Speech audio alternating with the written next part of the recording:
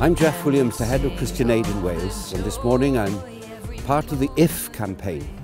The question we're asking is why 2 million children die every year from hunger in a world where there is plenty of food.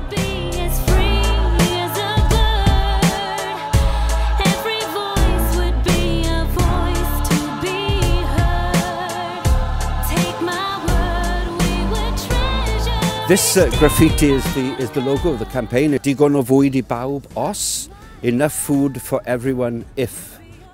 The stencil will be laid on pavements, on roads, and then power washed so that when the stencil is taken off, the message will be there, clean, and it'll be pointing towards Enniskillen, where the leaders of the world will meet in the summer for the G8 meeting.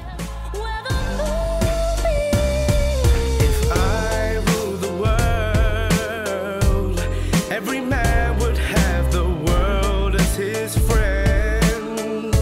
There'd be happiness that no man could end. We're asking them to do some very simple things to tackle the greatest scandal of our age, the scandal of hunger. However, we know we can change this, and we know that our job is to go out there and persuade the people of Wales that they can join with us.